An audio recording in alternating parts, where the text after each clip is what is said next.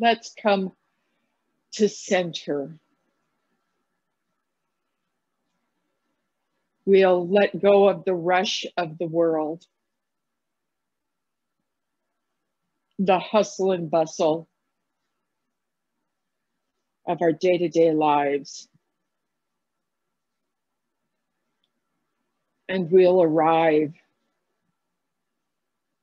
within, connecting to our breath.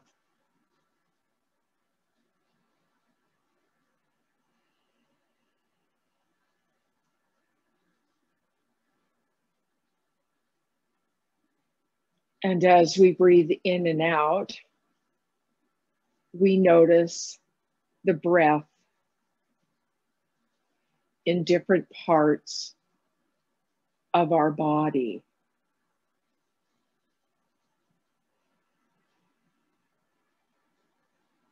So we might think we're noticing it in our belly. However, if we allow ourselves to tune in,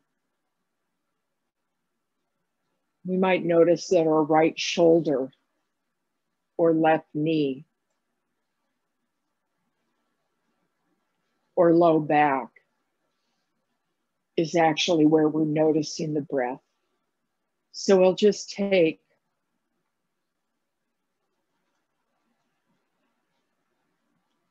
a short while with a mindset of appreciation and gratitude to feel the breath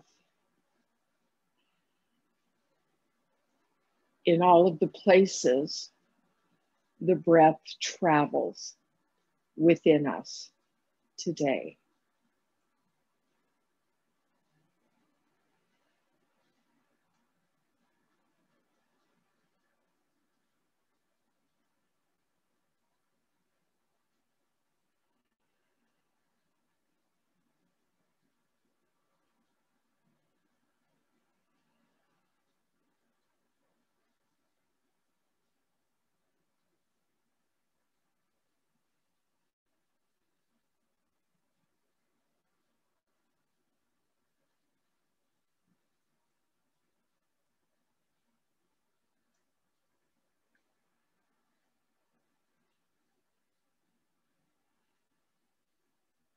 And now gently, with tenderness, we begin to deepen our breath.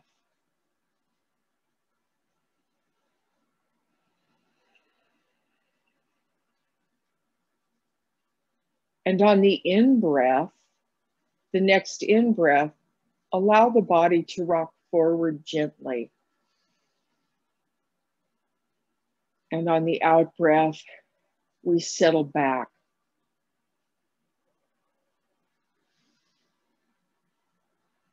And this is more easily felt if we're a little bit forward on the chair, like in the front half of the chair. We'll notice the natural rocking of the breath. And now we're going to bring the breath into our feet. And on the in-breath, we're going to dig our toes into the mat. And on the out-breath, we rock back to our heels, lifting our toes. On the in-breath, we come forward and bring our toes to engage the mat. And on the out-breath, we rock back and lift the toes. So now we're doing a Pada Bandha, breathing and rocking in and out.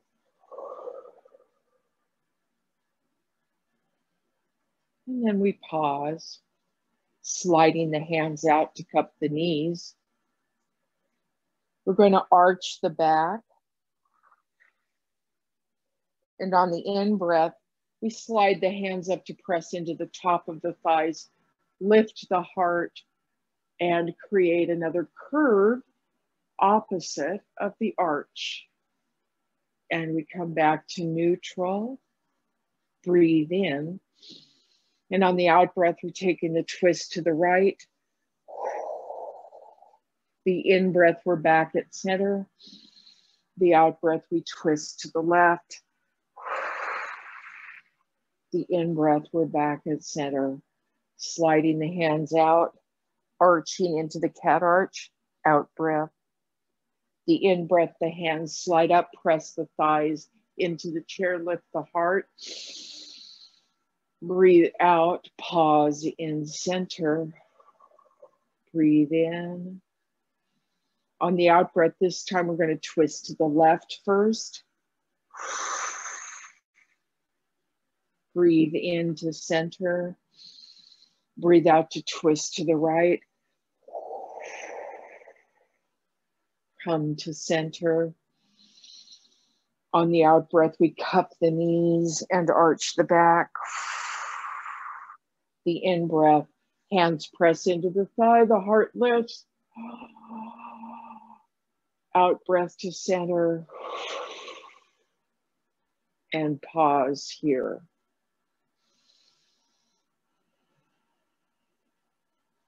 And now we notice the breath again.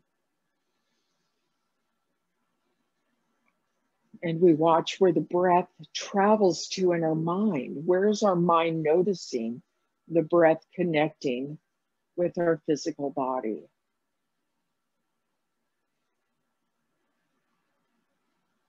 Rocking a little bit to the right, we're going to draw that left leg up and we're going to bring it right above the hip joint. Excuse me, bring the ankle above the knee. Hold on to the bottom of the foot, anywhere, like the heel maybe. We're going to take the forearm, or left forearm, and press into the left thigh just a little bit. We don't need to hurt ourselves. We're just pressing until we feel the stretch. We have a nice flex in the foot that's in our hand. And then gently rock forward and back. We're rocking forward and back. So we're getting into the pelvic girdle. We're feeling our way into our hip joint. Maybe that tight little sciatic pincher, the piriformis. We're just feeling our way, gently rocking. And the next time we're forward, take the hand that was pressing in to the thigh, tuck it behind the knee, and then hinge forward, pause here. We don't have to go very far to get that stretch, do we?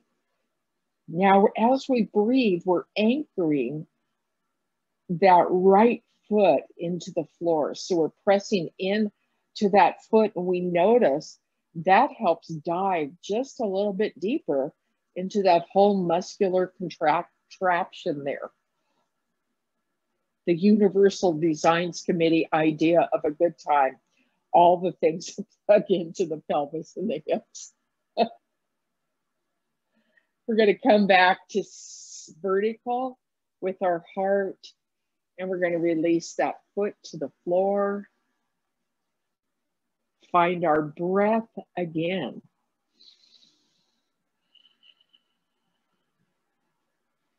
And take attention from the sole of the foot up the left side of the body, and just notice the impact of that stretch and how far up that side of the body you notice the effect of that stretch. Let's switch legs now. So now we're going to bring that right leg up and rest it above the shin. Above the other shin, also called the knee. We're holding the bottom of the foot. We're taking the forearm and gently pressing into the top of the thigh of the right leg. And you might notice that one side is very different in sensation. And of course, at any point, if this feels like too much, just slide your leg down to the ankle so the ankles are crossed. We're breathing here, and then we start that rocking motion forward and back. We're holding on to the bottom of the right foot with the toes flexed back toward the knee and gentle pressure going into the thigh.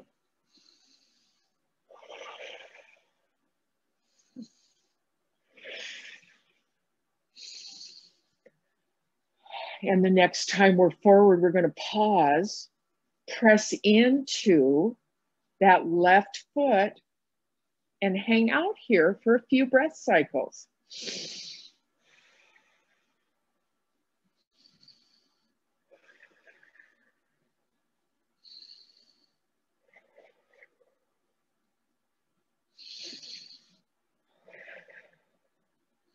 And then we straighten back up and we're going to release that foot to the floor. Pause for a moment to notice the sensation from the sole of the foot as far up the body as we can observe the sensation flowing. And it can be different from the left to the right. So we're going to take our belly forward toward our lap,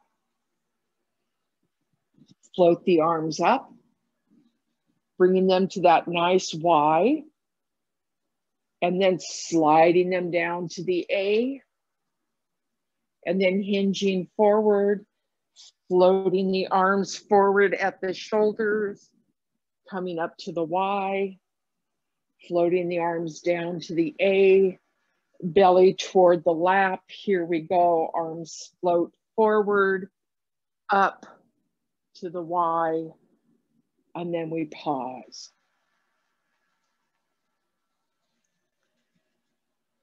We've been very consistent with our sit stand.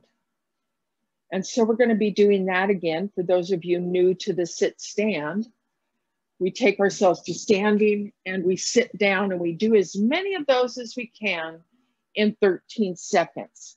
So we're responsible for our own count. Let's get ready, get set. Here we go. Keep that breath moving.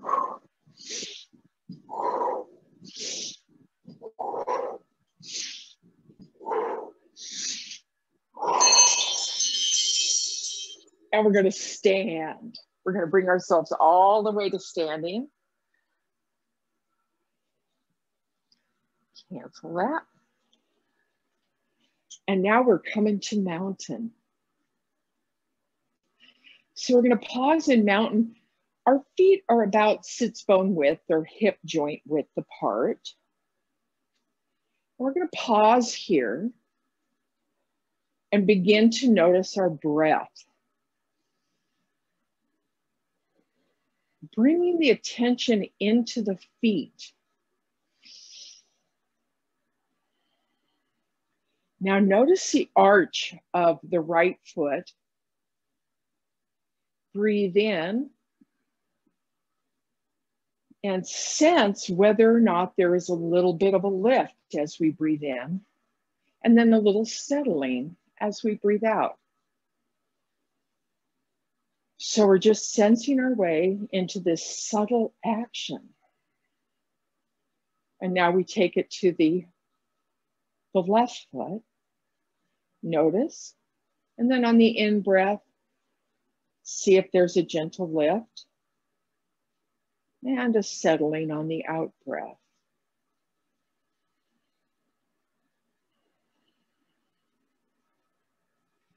And now, holding both arches in mind, we breathe in and out. And you might notice there's a little bit of a rocking that goes on when we begin to notice the arches of the feet, lifting and settling. So when we were sitting on the chair, the in-breath took us forward, the out-breath takes us back. Noticing the lifting of the arches, is that happening also? And then we pause and shake it out.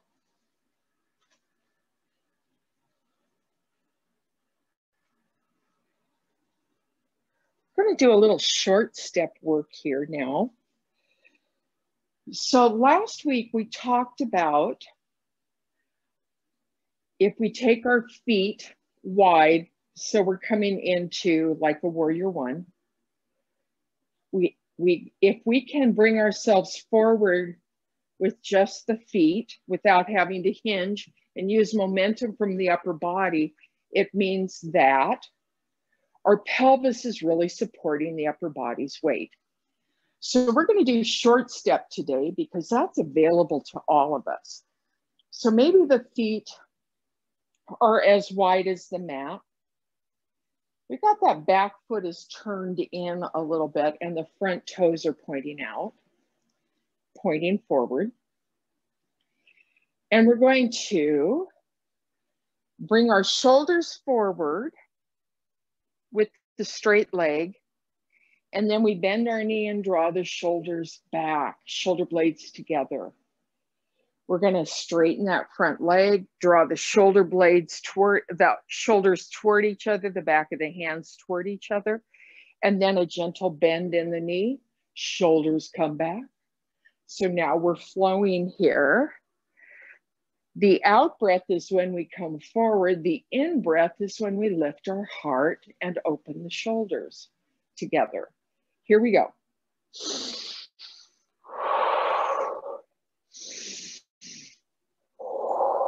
So flow with this. Find your own rhythm of breath.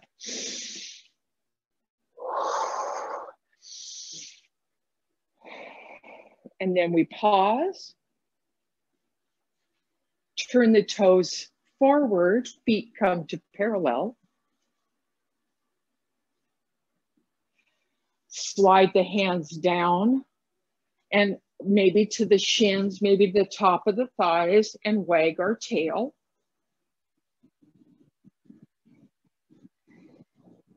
Slight bend in the knee to press into the floor to bring ourselves to standing. And turn to the other side. So we turn that front foot out. The back foot comes to a 45-degree angle. The action is when the front knee is straight, the shoulders come forward. Then we do a gentle bend and the shoulders blades come back together. So now we're breathing. This is the out breath. This is the in breath. Out breath. In breath. Hello to that space between the shoulders, right? And one more time.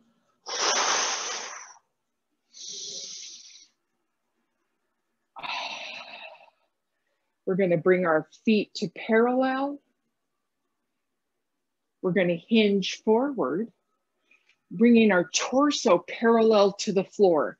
So if you have any osteo issues, so osteopenia or osteoporosis, it really is helpful to keep the torso parallel to the floor so there's no extra weight on the spine.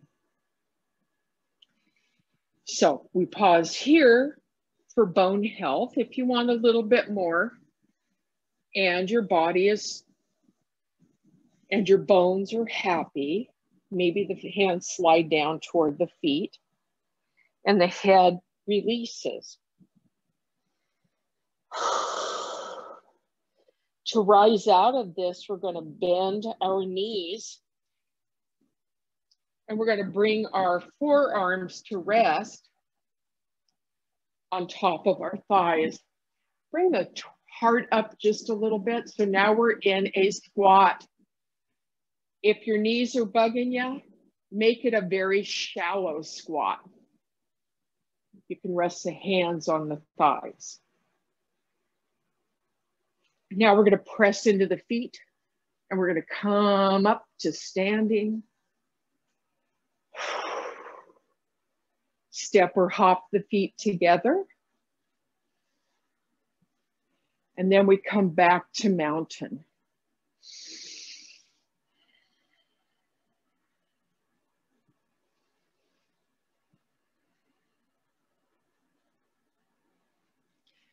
So we're noticing our breath again.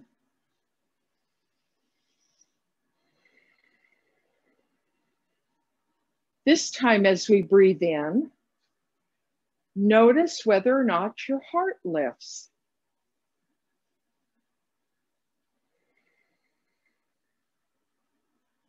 And as we breathe out, perhaps your heart settles.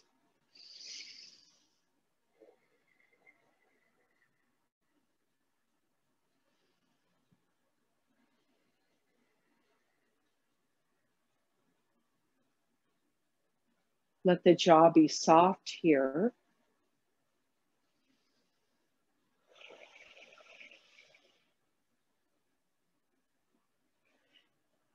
Now taking the feet into that short step again, we're going to aim toward the left. So we got one knee and one leg in front. The back foot is turned at a 45-degree angle. There's space between our feet. So we're on skis or a railroad track, not on a tightrope.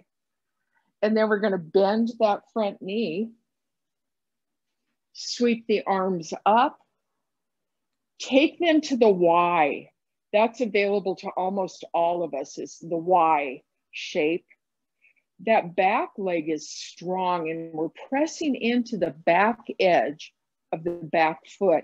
That's going to awaken the hip flexor in that leg. So we pause here, breathe in, and on the out breath, we're going to fold forward. Nice bend in the knee. On the in breath, we're going to rise. Keep a bend in that front knee. On the out breath, we fold. Keep that knee nice and strong. Breathe in to rise. And breathe out to fold. We're going to rise again. Hands float down, come to the waist. Straighten that front knee. Turn both feet forward. Shake the tail. And now we're going to turn to the other side. Again, make sure there's distance between the feet. That back foot is turned at a 45-degree angle. We're going to do a slight bend in the front knee. It doesn't have to be very deep. We want to keep that knee nice and stable. It may want to rock, but see what we can do by pressing into our foot to hold this. And then that's the front foot. And in the back foot, we're pressing into the back edge, the back side of the back side of the words. The outside edge of the foot, we're pressing there. We're going to float the arms up to that Y, and we're going to fold forward. Keep that front knee bent.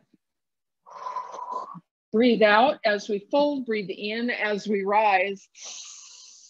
Keep the pressure on the back foot, on the back edge of the back foot, outside edge of the back foot. Here we go, we're going up and down. One more time. And then we rise.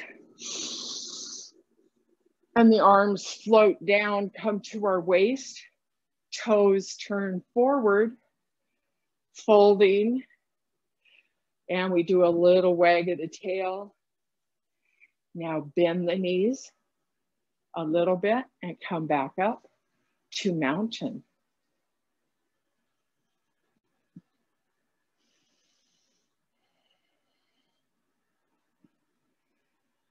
Pause here and find breath. Noticing the breath as it moves in and out of the body.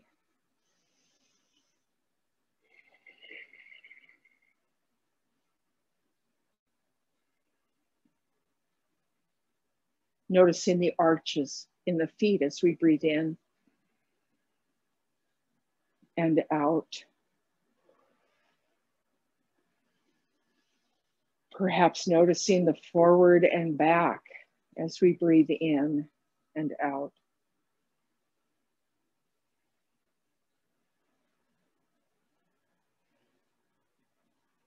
And And won't you join me now back seated on the chair? So find your way into the chair and I sit.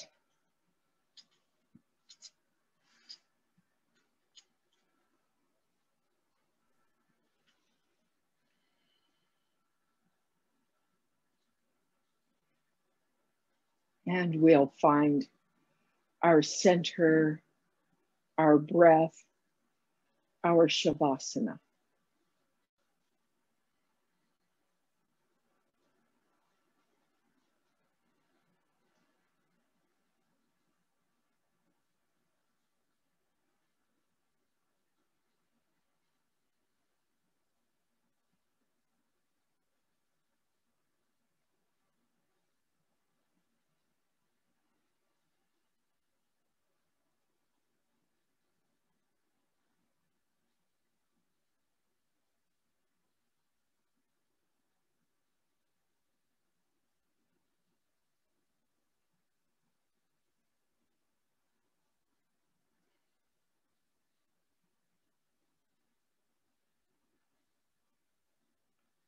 Sometimes when I begin my yoga practice, I feel like I have individual parts of my body. Oh, there's my arm and there's my leg and there's my back and there's my chin. And sometimes at the end of practice, I feel pretty unified.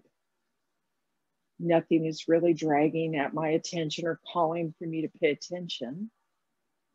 It is as if a harmony has taken place through conscious awareness, intention, and breath.